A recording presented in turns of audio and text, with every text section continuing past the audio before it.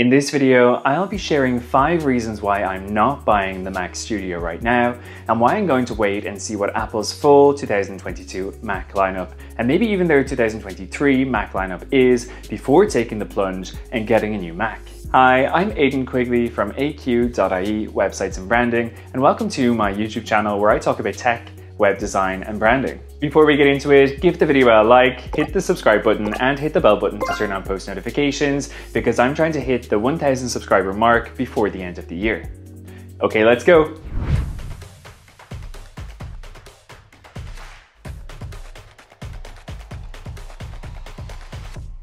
The first reason is the Studio display.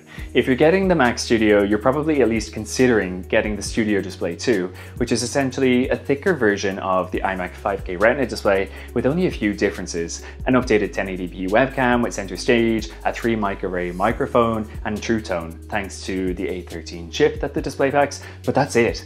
Up until a few weeks ago, you could get an incredible 5K display and a full computer inside it with the iMac 5K for just $1,899. And now we're expected to pay $1,599 for a standalone monitor and up to $2,299 if you want the nano texture glass to reduce reflections and the tilt and height adjustment as well. Which leads me to my second point, which is the rumored return of the 27-inch iMac that could be coming as early as 2023.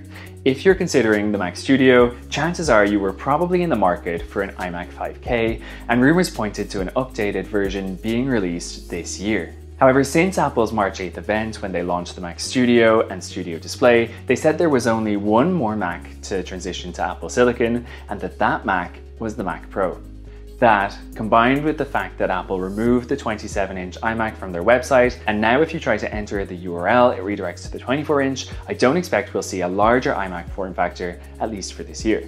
There are rumors, though, that Apple will in fact return to the all-in-one form factor with an iMac Pro or maybe even an iMac Studio, but not until next year at the earliest, which makes sense because they're really pushing people towards the modular Mac Studio. There's just something about a larger all-in-one desktop that feels right, so I'm hopeful that Apple will return to this form factor, even if it is just with an M2 Max chip, because I have to believe that if they can fit an M1 Max in the 16-inch MacBook Pro, then they'll be at least able to fit it into a redesigned 27-inch iMac Pro.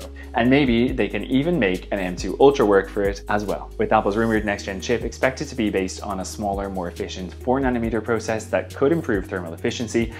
I have hope. The third reason is the M1 Ultra's performance. Since people got their hands on the M1 Ultra, we've seen a bunch of benchmarks showing that for most use cases, the jump in performance between the M1 Max and the M1 Ultra isn't that great. The M1 Ultra doubles the 10-core CPU and 32-core GPU of the M1 Max, giving you a total of 20 CPU cores and a crazy 64 GPU cores. And this is likely to be fantastic for render times and optimized apps like Apple's upcoming version of Final Cut Pro, which is still in beta, version 10.6.2, but not all programs make full use of all of these cores. According to Apple's website, for instance, Photoshop on the M1 Ultra is only 2.5 times better at processing well-threaded filters than the 10-core 27-inch Intel Core i9 iMac, while the M1 Max is 2.2 times faster. That's not even close to double. So if you're thinking about getting the M1 Ultra Mac Studio and you haven't ordered it already, I'd wait and see what real-world usage tests come out in the next few weeks, because there's already a 2 or 3 month wait time to get your hands on it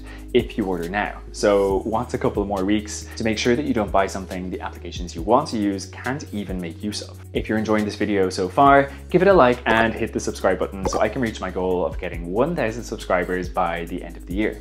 The fourth reason to hold off getting a Mac Studio is because you probably haven't done all you can to revive your current Mac. For example, I've got a 27-inch iMac 5K from 2014 that earlier this year seemed to be on its last legs. It was a chore to do even simple tasks like search my inbox and mail, but with a little research, I was able to find out a few ways to restore the snappiness that you expect from an Apple product. I'll be sharing those tips in an upcoming video, so if you haven't already, make sure to subscribe to my channel so you can find out how I brought my iMac back from the brink of replacement so that you can get more out of your current Mac setup. The fifth reason to hold off on getting the Mac Studio is Apple will 100% be launching a Mac Pro this year, and they could even launch an M2 Pro Mac Mini as well. As of March 2022, Apple still hasn't transitioned its full lineup to Apple Silicon yet.